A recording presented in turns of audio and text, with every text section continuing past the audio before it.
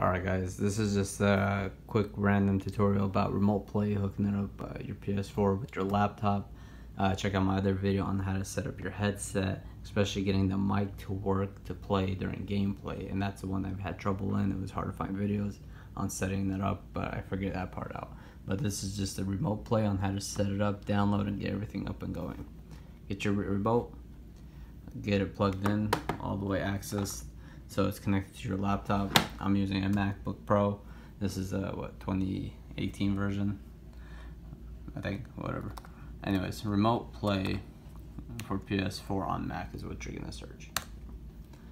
Usually second link, PS4 is what I use. Click that,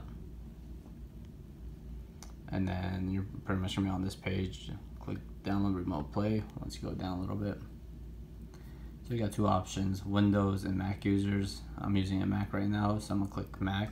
I'm not sure how the Windows is gonna be, probably the same style. Pretty much go down a little bit, click Mac. It's gonna download, open that, and then it's just pretty much gonna be the download, continue, agree, and then install. I'm gonna just hide it because I have to enter my password. And then once you put that, install software. Okay, done. And then I can just move to trash. Just click this corner, and then go up to applications, remote play, and then you're gonna have this page pop up. So that means pretty much everything downloaded, your controller's all set up, everything's ready, pretty much gonna be turning it on. So you can go check out preferences depending on your computer, connection speed, all that stuff. Sign into your network, boom, that's me. If you want to clap people, hit me up. I'm not all that, but check it out. Anyways, so resolution, usually people put high. Standard, I've tried high and then it kind of lags a lot more. Standard, I did it, it's good, but it's not the perfect vision, but it still does the job.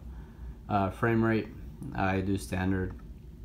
I tried high before, but it just uses so much of like my RAM and the processing on the computer. But that's play around with it and see. Everybody's gonna be different on that part.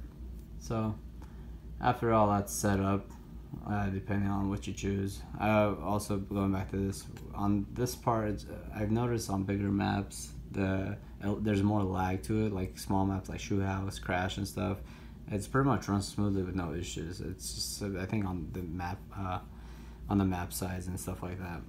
But anyways, so going back to this, close it. Click options on your remote, or you can press start on there. So it's gonna just search, and boom, pretty much that'll be working. When this is remote play, it'll be also on your wherever your PS4 is hooked up on, your TV or anything. But pretty much it does everything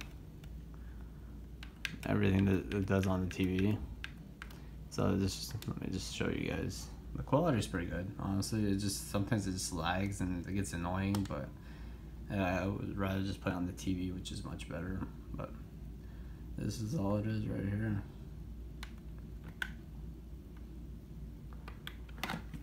So yeah, there you have it.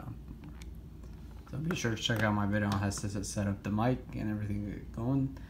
Other than that, comment, like, subscribe. Peace.